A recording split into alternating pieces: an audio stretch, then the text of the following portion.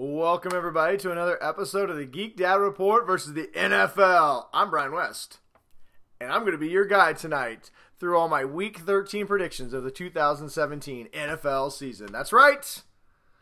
I'm going to be telling you who all the winners are going to be, all the losers are going to be, and all that weird mumbo-jumbo in between. Probably going to be a few fights this week. Seems to happen every single week now. But I'm going to tell you which teams you should put all your faith, stock, and possible cash into, and which teams you should avoid. Like they got a real bad flu, and they're vomiting on everything, and they're just like, hey, I want to kiss you. And they got like a little vomit hanging out of their mouth. They're like, I'm not feeling so good, but bring it in for the real deal. No! Get the hell out of here. You want to avoid them like you want to avoid some of the teams we're going to talk about this week. But first, last week, didn't go 16-0. Really kind of hoped I was going to get that magical unicorn week. Maybe one week it's going to happen. Apparently it wasn't last week. But I did go 11-5, which brings me squarely to 6 games over 500. So pretty good on the season. That makes me happy. We're going to try and keep the winning streak going here with our picks for this week. So real quick, last week, Ryan wanted me to let you guys know that he also went 11-5 last week. So his streak of bragging how much better of an NFL picker he is than me is officially over. So in the immortal words of me, you can suck it, Ryan. Woo! Ha ha! How's that feel? And I'm gonna do better than you. I'm putting that on record right now. As always, we got Ryan's picks at the end of the show, so I'll let you guys. I'll give you guys those. So if you're playing along with me and him, I don't know where our record is against each other, but we're gonna just say that I'm winning it. We're gonna just move on from there. But I'll let you guys know Ryan's picks next week, and just a little heads up, quick show notes going forward. Me and Ryan may alternate a few weeks as we go on. He enjoys doing this as well, and you guys seem to respond well to him also hosting this. So we're going to back and forth through the last 5 weeks of the season. I think 5 weeks, 4 or 5 weeks of the season. And then during the playoffs, we're going to do it. We're going to host it together. So we would do that normally, but I already ramble enough for both of us. So we decided that in the playoffs, when there's less games, we can do it together. But just a heads up, Ryan will be back on the show at some point. He was going to do it this week, but apparently his Hall of Fame sports coat needed to be dry cleaned, and he said he couldn't do the show without it. So whatever. God, what a prima donna. Anyway, on to the games this week. That's enough of last week. It's enough of me being better than Ryan, and we'll just move on. So hopefully you guys actually took our advice last week, because if you did, you went 11-5. Though we do not necessarily pride ourselves as being a gambling show. If you wanted to bet some money, you should have listened to our picks last week, 11-5. That would have won you some cash, at least in my opinion. But all right, first up. Thursday Night Football, everybody. We have a classic NFC East rivalry game. We have the Washington Native Americans taking on the Dallas Cowboys. Man, this game. Talk about probable stinkfest. The Cowboys are awful. They have lost 3 in a row.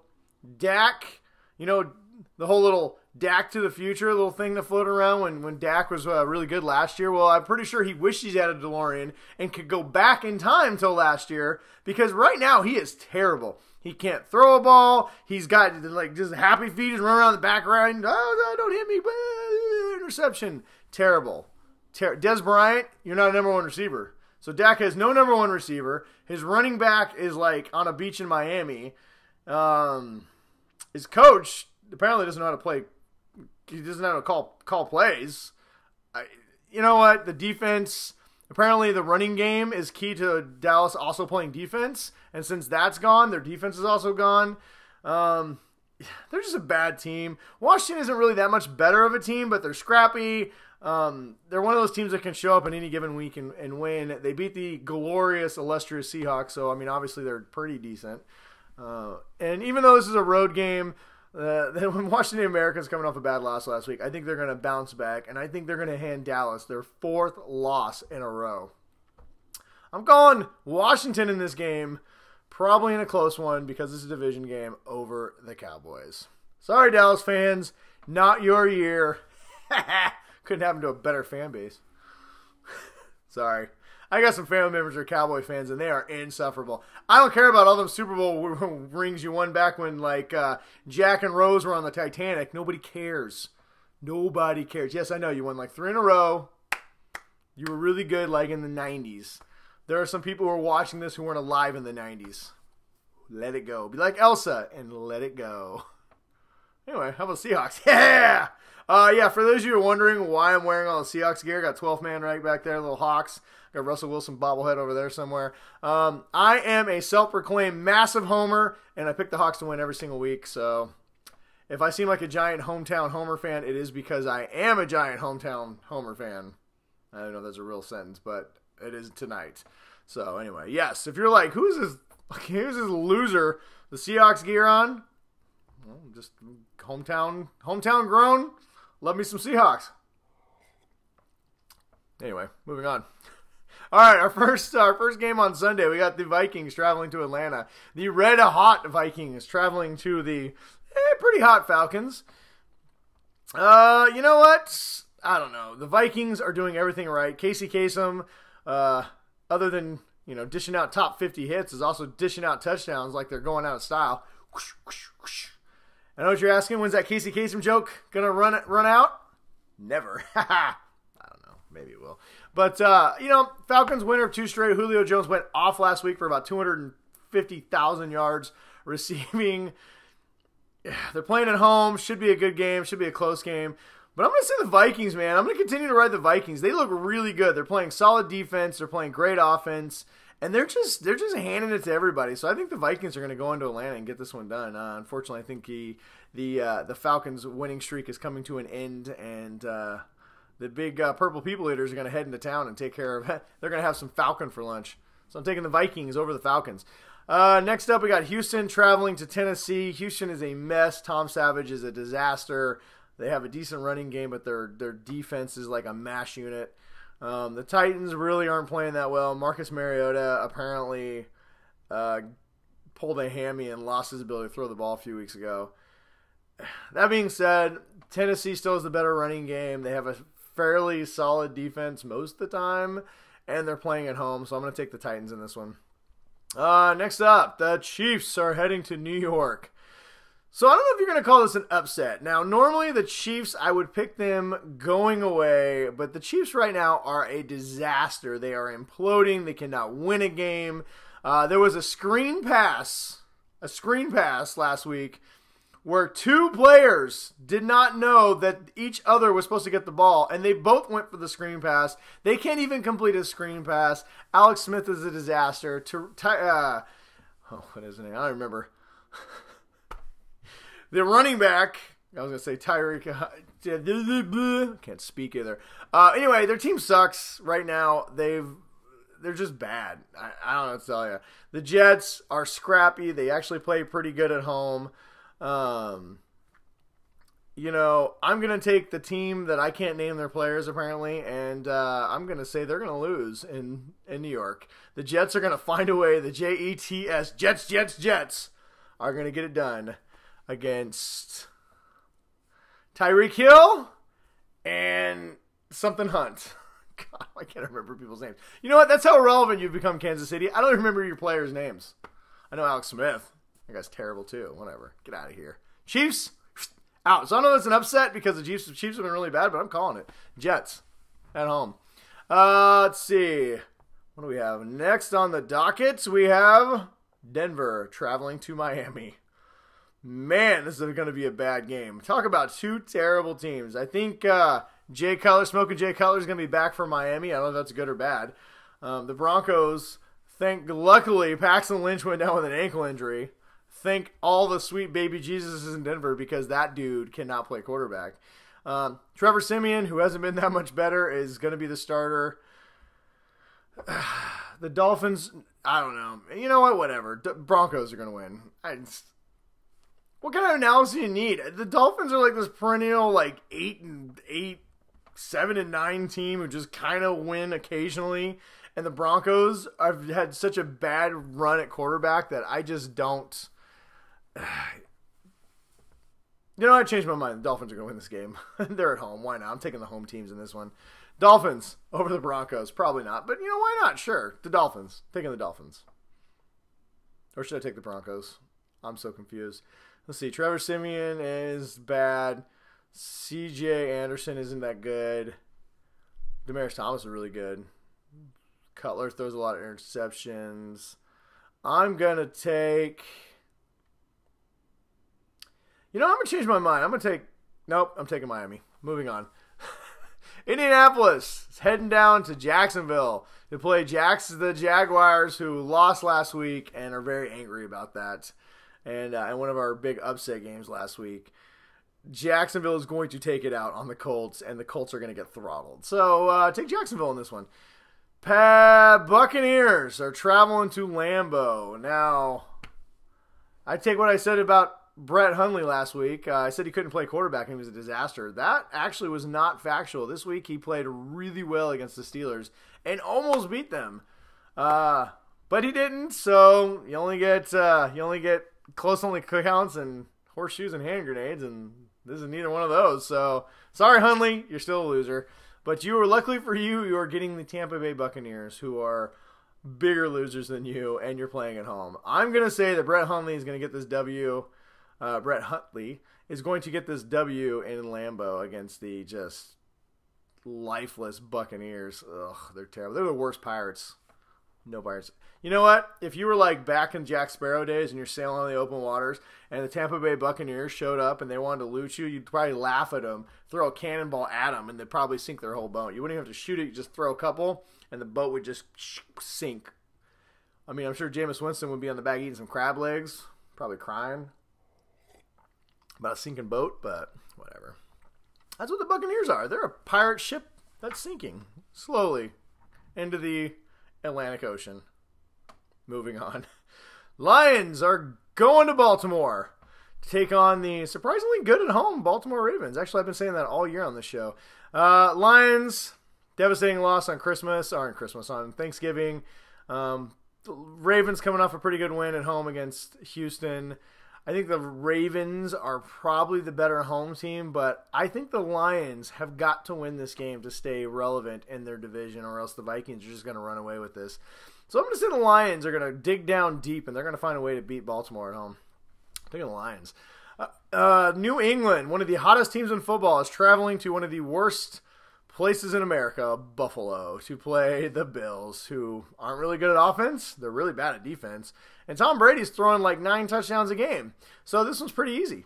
The Patriots are going to roll over the Buffalo Bills. Nobody circles the wagons? Well, nobody circles the wagons and it gets trampled over by New England, quite like the Buffalo Bills. New England. Niners are heading to Chicago in a battle of really bad teams. The Bears coming off a just absolute butt whipping from Philadelphia. Generally play pretty good at home. However, I think Jimmy Garoppolo was going to make his first start for the Niners. And judging what he did in 2 throws against the Seattle Seahawks, that dude looks like mini Tom Brady. The Niners do not have the talent that New England has. However, I do not think that's going to stop Garoppolo. I think Garoppolo is going to have a pretty good game, and I think he's going to find a way to beat Chicago. I'm going to say Chicago is going down. The Niners are taking them out. The Niners are going to get their second win of the season, and Garoppolo is going to get his first victory. Giving hope, giving a little fool's gold hope to the San Francisco 49ers. Niners over the Bears. Browns heading to L.A. I'm not going to talk about this game. The Browns are the Browns. I bet on you last week, the Browns. Fool me once, shame on me. Fool me twice, shame on, well, in the immortal words of George W. Bush, all I'm saying is you ain't fooling me again. That's all I'm saying. Browns, you're out. L.A., you're in. Chargers, going to win this one, probably in a landslide. Giants, the Eli Manningless Giants, who's been benched. McAdoo, what is your deal? Like I said last week, McAdoo, you don't have any talent as a coach. You're out of here. You're going to bench Eli Manning in New York. Your team is going nowhere. You won like 2 games. You got beat by the Niners. The non-Jimmy Garoppolo Niners.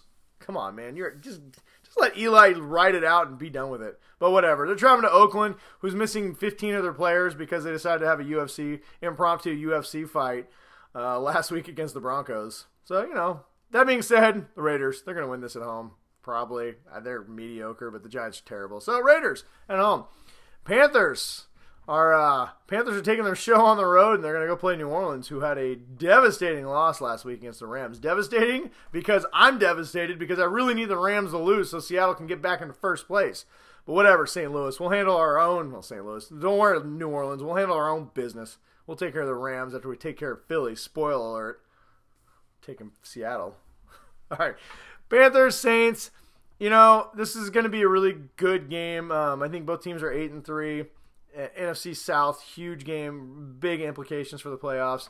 I don't think the Saints are going to lose 2 in a row, and they're playing at home. As good as the Panthers have been playing, I think the Saints are going to get this done. It's going to be a close game.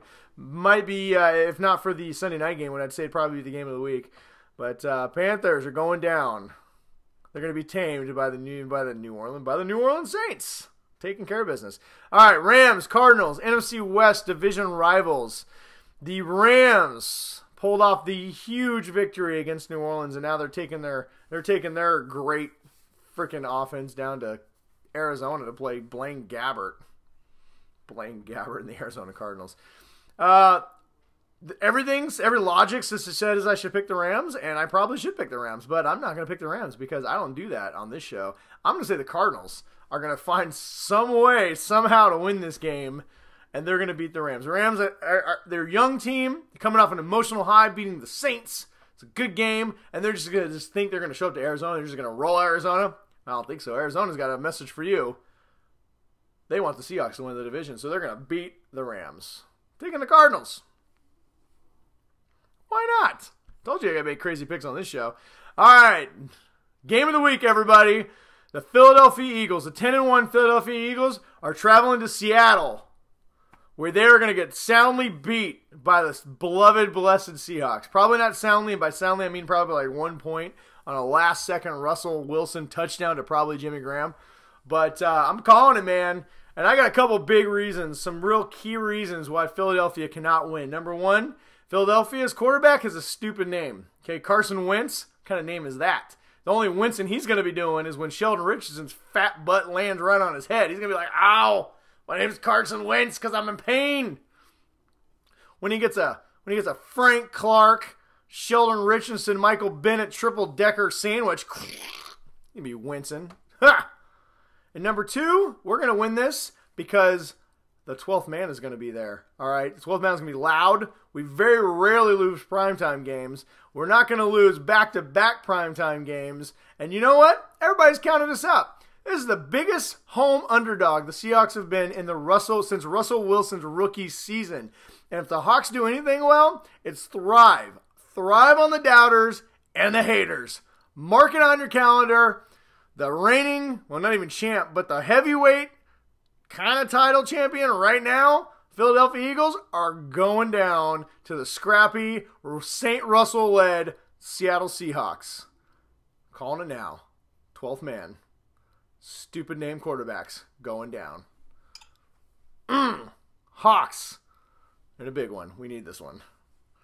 Anyway, all right, moving on. Hopefully Blair Walsh doesn't have to kick the game-winning field goal. Then that might be a different story. But we're not going to talk about that. Hopefully if it's 4th and 80, Carroll just says, screw it, I'm going for it. All right, last game of the week. Steelers are going to the Cincinnati Bengals to play the really bad Bengals. I mean, they're kind of okay right now. But Steelers, the Steelers are surprisingly not as good as their 9-2 record are saying. I think they're due for a letdown. Oh, am I calling another crazy upset? I think I am. They almost lost to the Aaron Rodgers-less Packers. I'm going to say Joe Mixon's going to run wild on the Steelers when they come to Cincinnati. I said all that already. Whatever. Bengals, you know what? They're going to find some magic in an interdivisional game, and they're going to beat the Steelers. Monday Night Football, marking on the calendar. Steelers are going down. Ryan's going to be so mad. I literally picked against all of his. Oh, yeah, but you know what? I picked Packers. You should like that one. All right, guys, that's my picks. A lot of them are crazy this week. We're about to see if I know what I'm talking about or if I don't. But whatever. Let me know your guys' picks in the comments below. And before we get out of here, let me see. Ryan wanted everybody to know that he had some picks, and I'm stalling because I'm pulling them up. All right, here we go. Ryan has the Cowboys, the Falcons, the Patriots, the Bears, the Packers, the Titans, the Dolphins, the Chiefs, the Jaguars, the Lions, the Chargers, the Raiders, the Saints, the Rams, the Eagles, and the Steelers. So me and him are different on most of our picks, so we are really going to separate, and we're going to see who the big winner and the big loser is. can't even speak. I gotta get out of here. Next week between me and Ryan. And like I said, let me know your guys' picks. And if you guys want to play along at home, post them in the comments and tell us what you think. Thanks for joining us. You can always find us at the GeekDadReport.com, at Facebook at Geek Dad Report, on Twitter at the Geek Dad Report. You can find me at God, I can't speak. You can find me at Brian West 53, or you can find Ryan at Big Bruiser on Twitter. And we are not on Instagram or any of those other fun places yet. Maybe one day. But thanks for playing along. And as always, you can find us on YouTube. And we'll see you guys next week. Go Hawks! Post your picks in the comments, and we'll play along. I might even read them off next week if you have better selections than me. But anyway, until next week, everybody. Go Hawks, man.